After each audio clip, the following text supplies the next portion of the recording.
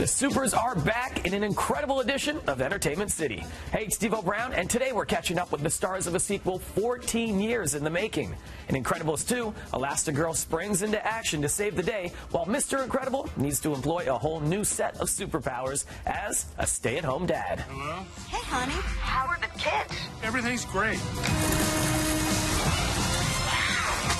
Is she having adolescence? To take Mr. Incredible, who thinks he's the greatest thing since sliced bread, and can handle any situation, and lets him know that the one situation that you're in that's a lot more difficult than you even realize is taking care of your own family when you have to be at home with that family all the time. In the Pixar sequel, a private company launches a campaign to bring supers back into the spotlight so they can change people's perceptions about superheroes. It's decided that Helen Parr, a.k.a. Elastigirl, is the best choice for the job. I thought it was a wonderful thing to see her unleash with no apology. In the first movie, I'm a real reluctant hero. I love the domestic life, raising my kids, and then this movie, you see the awakening.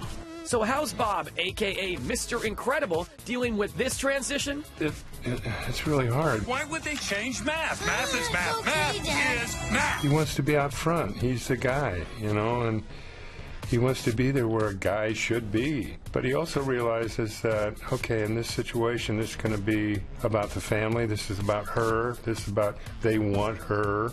Why don't they want me? It's complicated.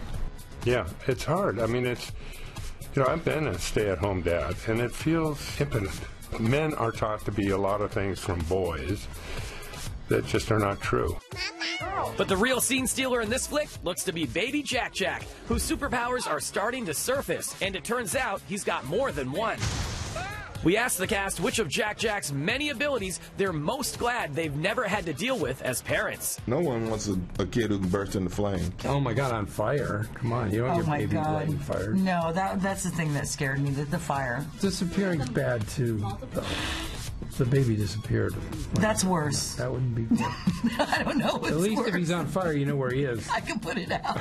Or, you know, a kid that can multiply. It's like, oh, all right, I want to use enough. Incredibles 2 hits theaters this Friday. We'll hear more from the cast later this week.